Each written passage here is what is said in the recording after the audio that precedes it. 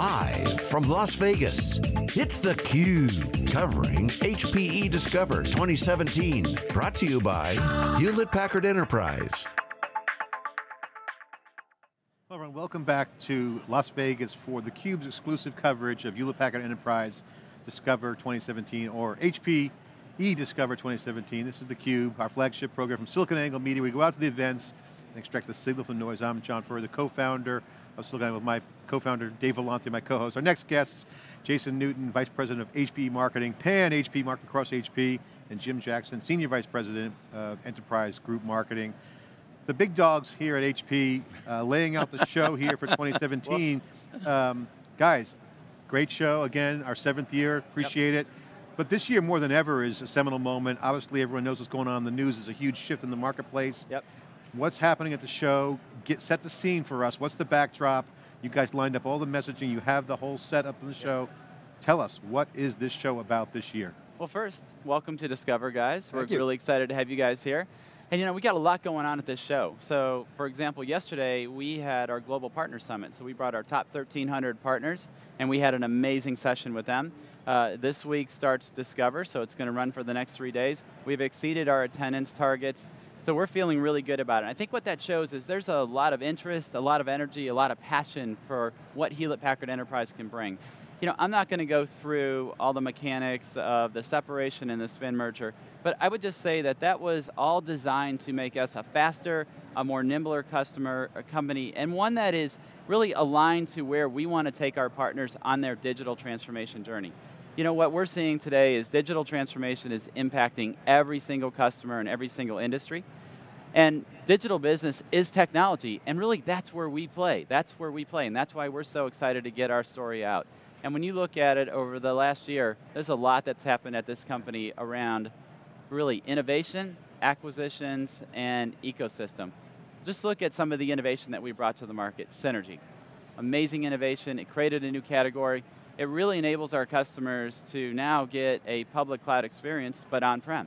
And we're hearing from a lot of customers, I want to leave my applications on-prem, but I need that capability. So we're delivering that with that kind of innovation. Another one is HPC, high-growing market. We're leading in that space. What we're doing in the storage flash space. We rebooted and rebranded our services organization. It's now called Point Next. We want to help our customers point next to what's next for their business.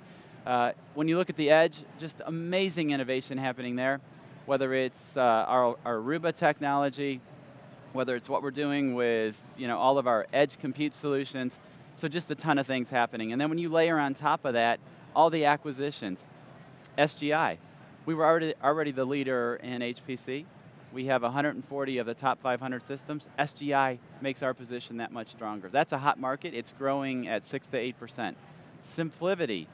When we brought our capabilities, our UI from our technology, combined it with the data services from SimpliVity, we now have the leading HC solution in the industry. When you look at Niera, that gives us additional capabilities at the edge to help secure that.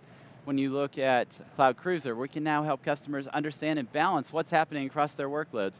And then Nimble gives us just an amazing portfolio across storage. We're really the leader now in the storage space when you look at the ability to address almost any use case, from MSA to SimpliVity for customers looking for more of that hyper-converged play, to Nimble to 3PAR. Our strategy is super simple. Make hybrid IT simple, power the intelligent edge, and it's not just the compute, it's to bring the analytics so that we can translate insight into action, and really to bring the services to help our customers on their journey. And those services are our Point Next services, complemented by our partner services. So, you know what, we're fired up, we're excited, there's a lot happening. You guys got so much going on, and we've documented the whole spin merge thing until the cows come home, so we've already done that. You guys got a lot going on. A lot of customers are talking, a lot of people are talking about you guys in the industry, at an industry level, certainly at a partnership level. You guys have always been customer focused, we heard that, you mentioned that. They kind of want to know, what is HP going to do now? You're going to put the stake in the ground, they want to know what's happening. Where is this phoenix coming from out of all this decoupling and more agile messaging? It's a lot of corporate governance stuff, it's a lot of corporate development, I get that. What's next? When are you guys going to put the stake in the ground? Are you going to be aggressive? What are we expecting to hear from Meg Whitman? This week. right? You're going to see it this week. And I think that's why we're so excited. This is our opportunity to bring our story together and talk about the innovation and the outcomes that we're delivering for our customers. We are playing offense, and you're going to see that this week. You know, I think one of the themes about this whole week is really about outcomes. I just hosted a panel with 4 amazing customers. We had DreamWorks on there, we had CenterPoint Energy, we had Calidus Cloud, and I had one more, can't think of it, Merck. CenterPoint and Energy. Just CenterPoint and Merck. And just amazing stories in terms of their digital transformation journey and how HPE is helping to enable that. You're going to hear that on main stage. We're going to have additional customers, Symmetry, others, talking about their digital transformation journey. So we're really fired up about the main stage and the story that we're going to get out today. Backstage, talking with the executives, they're ready to rock and roll. You know we have a great story, and we need to package it, we need to send it out there to the marketplace, and that's what's going to happen later today. In addition to the outcomes, and I think that's what's different about us, maybe from some of our other competitors who come to these similar events and just have a bunch of products, we're really talking about how our technology is enabling outcomes. But you're going to see a lot of innovation today as well, really themed along our strategy. We're going to highlight and roll out the next generation of our compute experience. We're going to talk about how we're delivering the industry's most secure industry standard servers. That's complemented by a whole set of announcements we did last week on our storage portfolio. In the software-defined space, updates to our Synergy solution, to HPE OneView, and then we're going to be previewing our multi-cloud hybrid stack, which will be available later in the year. When you look at the edge, new campus solution, core solution. So what we're really doing is, if you think of a data center core switch, we're bringing that to the campus. So we can essentially now manage from the ceiling to the side to the floor. So we're bringing all those capabilities. Asset tracking capabilities coming as well. Point next, we're bringing new innovations to the marketplace around consume.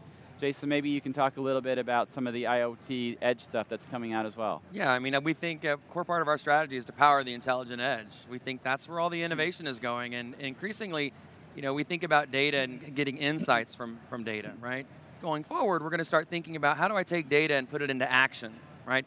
The edge is a place, and there's lots of different places that we can bring technology to bear to put into action and create value. And so tons of examples we'll be talking about with customers, and really interwoven within that are the need for analytics, big data, high performance computing is having a renaissance because of that, and the need for hybrid computing, right? Because this stuff needs to be secure and it needs to be driven by applications. And so it really is a great way to try to exemplify why our strategy is the right strategy and why it's a winning one, because those are the unique elements that are going to power this world going forward, and we've got them. Yep, 43% of data will be analyzed at the edge by 2020, so think about that, right? Yeah, and we actually think that it'll be much higher over time, that the moving around all this data is going to be challenging. I know you're working on the speed of light problem in the labs, but and that number I think will increase. So I wanted to ask you about messaging, because messaging is very important. Absolutely. It clarifies your vision and it underscores your relevance to customers. And previously, a lot of the HP and now it's HPE, messaging was very product centric, and one tended to get lost in that. How have you sort of transformed your messaging architecture to address things like outcomes and business impacts? Yeah, customers today, it's really about outcomes, right? So technology matters, but if you just look at making hybrid IT simple as an example, that's an easy statement to say. Hybrid IT is not simple. So when you think of the messaging, though, of how we're talking to our customers about that, it's really at multiple different levels. And let me give you a couple of examples. It's first of all, the services from Point Next. How do we come and engage them and help them characterize their applications, understand their environment, and ultimately give them a roadmap with the right mix of technology, not only for today, but for the future. So that's an example of leading much more with services in terms of our Point Next services, in terms of how we're engaging our customers. Getting very disciplined in terms of when you think about, okay, how do I want to run my hybrid IT environment? We believe it runs best on a software-defined infrastructure solution. Synergy gives us that. So customers are telling us, hey, I want to have more on-prem, or I want to be able to run my applications on-prem, but I need the same experience that I can get from a public cloud. We can now do that with Synergy. Fully programmable, we're seeing amazing traction with it. We have almost 400 customers engaging, and that pipeline is continuing to grow. And then I think the third part of it, when you talk about solutions, again, it's not just about technology, it's how do I want to consume this, right? So we're hearing from our customers, you know, I need to, not all of them want to just buy it from us and install it. So we do amazing things here that we probably haven't gotten out to the market, and you're going to see us get a lot louder this week about that. For example, through our our financial services organization, we have amazing capabilities to really engage with other parts of the line of business, the CFO, and talk to them about how do you really want to finance this? What kind of business relationship are you looking for? With flexible capacity services, we bring amazing capabilities to help our customers get a public cloud experience on-prem. So it's sitting on their environment, we're managing it, they only pay for what they use. The other part of it is, customers are telling us increasingly, hey, you know what, I want to actually have a network of service providers that I can get services from. We have done that through our Cloud 28 Plus and our service provider Partner Ready program. We have a whole set of service providers optimized for infrastructure, for applications. Many of them are located close to our customers. So just a few examples, I think, of how we're trying to bring this all together, and a solution message is really elevating it and saying, what is the outcome you're trying to drive, starting there, and then looking at engaging them holistically across all of that. So you're seeing more and more of that. Our demos highlight that. That's the stuff we're trying to highlight at the show. Dave, can I pile on to the message piece too as well? His messaging guy here for Jim. You know, there's a lot of noise also out in the marketplace, and I think one of the keys is the advantage of being a more focused company now. We can be much more simple and forthright and direct in our messaging, right? In terms of who we are, what we're about, what's our strategy, what are the elements that we're putting in place to execute that strategy. And I think it's really important because you don't get but 60 seconds, right, in front of a customer, or to grab their attention off of a Twitter feed or whatever. And so simplicity is really, really important. And I think the advantage of an event like this is it brings our strategy and that message to life. I mean, it's three-dimensional out there, right? It's living and breathing.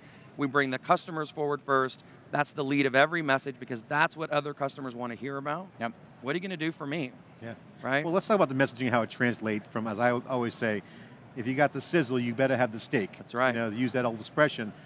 Just as a random example, the user experience is changing significantly in IT. I mean, yesterday I was delayed on Southwest coming from Silicon Valley, and you know, they sold my seat. They didn't have to drag me off the plane, but you know, I'm getting some help, you know, on the analog face-to-face. But I got on Twitter, hit a DM, Southwest, instant channel to Southwest. That proves that the interface to technology in a digital business is changing. Now IT's transforming in a similar way. How are you guys taking the messaging of simplicity at the same time as the product evolution is shifting and architectures are changing? The people who have to consume and manage the stuff, their work's changing. Right. So how do you guys talk about that? Because that's really where the meat on the bone is sitting. That's where the rubber's hitting the road. Your thoughts? Well, I'll start, and maybe Jason, you can pile on. You know, I think Jason poked at it, right? We are a much simpler company today. So our strategy is very clean. It's to make hybrid IT simple, it's to power the intelligent edge, and it's to bring the services to help our customers go along that journey. So just starting with that simple message means that we can get our whole organization, our partner organization on message in terms of what we bring and how we can help them do that. I think the other part of this that's really important is we view innovation today as really a team sport. And as we become more focused, we're actually leaning in a lot harder to our partner ecosystem. Whether it's our traditional partners like Microsoft and SAP, whether it's new partners like Docker, Mesosphere, you know, bringing the containerized environments, or actually curating, you know, a new set of partners for the future with Partner Next.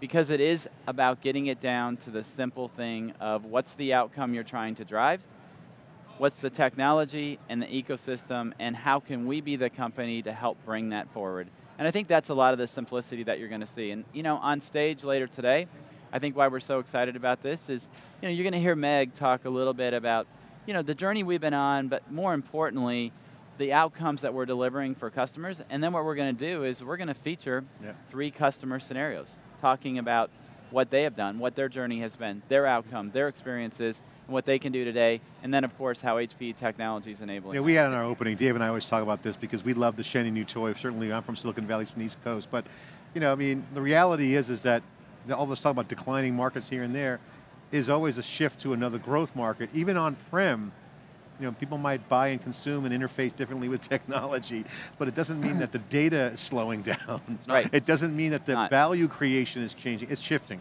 Right. So I think that has really been something that I think you guys have had online, maybe lost in some of the tactical things, but from new style of IT to this, it's been kind of a cadence that you've been on. It's not like right. You guys are groping well, for it goes down to messaging. yeah, and you can't just snap your fingers and be the transform company that you want, right? But we're moving at breakneck speed on that, and it does all go back to the advantage of that strategy. In the world you just described, right, you want to be nimble. If there may be something next month we've never heard of that disrupts the entire container market, right? Containers become, oh, that's so yesterday. We want to be the company that's ready to pounce on the next thing, right? And we're geared to do that, and competitors. Well, provisioning containers in microseconds is kind of a big deal. Exactly. And that's coming out of the lab. So. Well, the other thing I want to just add. So you talked about customers. You start with the customer. The technology business has always moved faster, pretty much than any business. But now every customer is a technology company. Yes. Right? And so they're accelerating the pace. So you've got to accelerate that pace with them and be that provider. Digital transformation is all about data. It's all about becoming a technology company. It is. So what's the message to your customers in terms of your role in helping them accelerate their transformation? Well, I think you pretty much hit it, right? And the statement I use is digital business is technology. Mm-hmm. You are not going to succeed with your digital transformation unless you have the right technology foundation. And that's what we heard from those customers on the panel.